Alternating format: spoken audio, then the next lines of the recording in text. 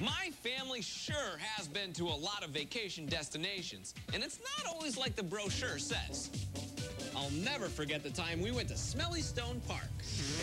Ooh. The 100 Grand Canyon was expansive and expensive. $100,000? Whitewater crafting was a really bad idea. Careful, don't break it. At West Palm Beach, we got more white than tan.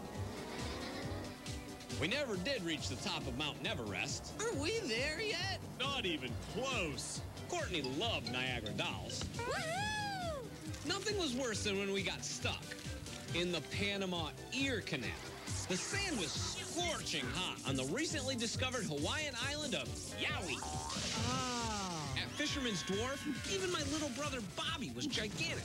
Dad loves the Great Wall of China buffet because kids eat free. I don't know why they say the French smell. They gave us soap on a rope at the Eiffel Shower. Viva la France! But our all-time favorite was when the clock struck midnight at Slime Square. That's my story, and it's all true. All right, all you gotta do is name a vacation